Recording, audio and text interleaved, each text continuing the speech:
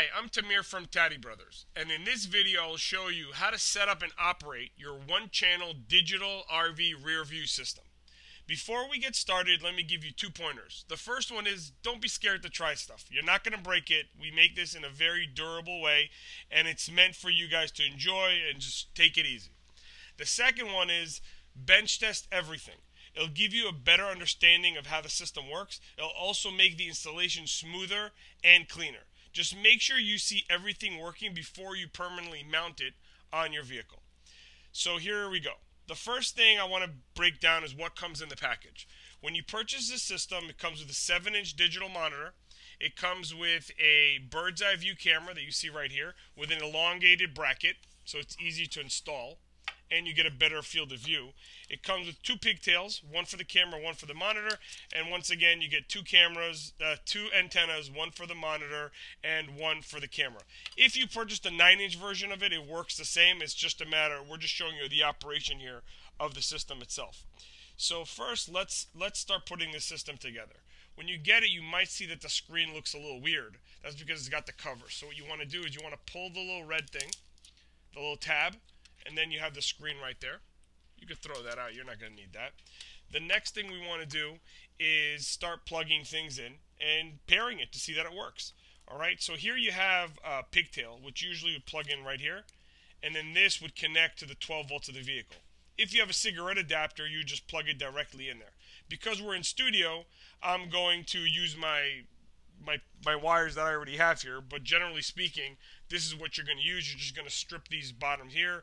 The red goes to the positive, and the black is the ground, goes to the negative. Alright, so let's get this thing powered up. First, let me put the antennas on there. Alright, take that here. Right there. Put it out right like that. And then we're going to do the same thing here on the camera side.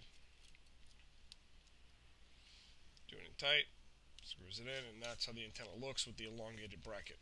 These are also the Allen wrench. You just need to tighten it if you want once you get the view that you want with the vehicle itself. Alright, so now let's plug it in. Usually when we sell these, they already come pre-paired for you. But I'm going to show you how to pair it just in case you didn't get it that way. So here we go. It would look like this if it's not paired. Right? You see the grid lines already on. I'm going to explain all that to you there. But this means you're not getting an image. So now we're going to plug in the camera. Like this. Alright. So now we see here that it's already been paired. Okay? But, give me a second here. Let's turn on the brightness of the screen and point this down so we can see the road. And this is basically the screen operating when it works. Okay, let me show you how to pair it so you guys have that going for you. It's very simple with the system. You have the buttons right here, and I'll break them all down for you, but everybody wants to jump ahead to the pairing. So all you do is push the button right here. You'll see this nice image like that, and then we're going to go to the camera portion that you see right here, and we're going to hold down this button for a few seconds. Okay, with 10 seconds usually does it. 2, 3, 4, 5. And then the pairing is automatic. You have it right here. You got it working for you. Alright, now the next thing I want to show you guys, oops, didn't use the Allen wrench. The next thing I want to show you is what the buttons do. So right here, this is the pairing button that we talked about. Right here, you have the grid lines. It lets you turn on and turn off the grid lines. Some people like them when they're going in reverse. So we just made it very simple. You don't have to go through some cumbersome menu. This is to flip the image. What this does is, if you put the camera in an upside down way, or you even put the monitor upside down, you would use this image here. Sometimes you even want to put the camera in the front of the vehicle, so you need to reverse the image or flip it upside down and reverse. Every possible combination you could do through here. These 2 little pictures of the sun are the brightness of the camera, of the monitor itself.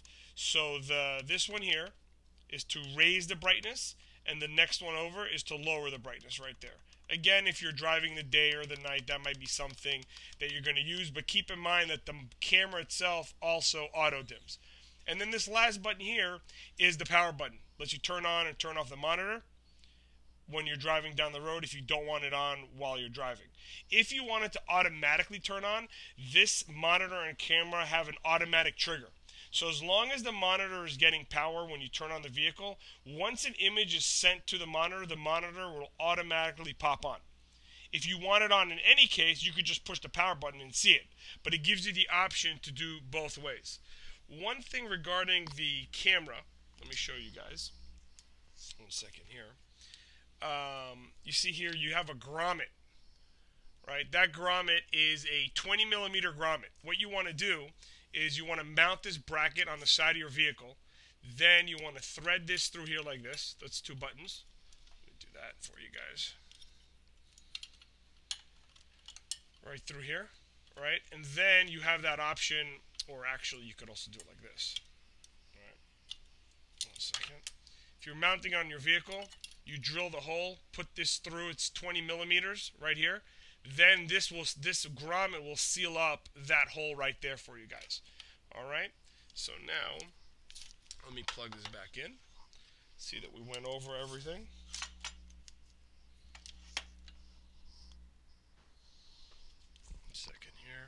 So we paired it, explained to you guys about the triggers, the grid lines. If you have the sound upgrade, the sound will automatically work for you guys. Beyond that, that's really all there is to it. It's a very, very simple system to operate. If you have any questions or need tech support, feel free to call us at 866-966-5550. If you've already purchased from us, I hope this video helped. If you're still shopping, give us a call. It would be an honor to earn your business. From all of us here at Taddy Brothers, thanks for watching and have a great day.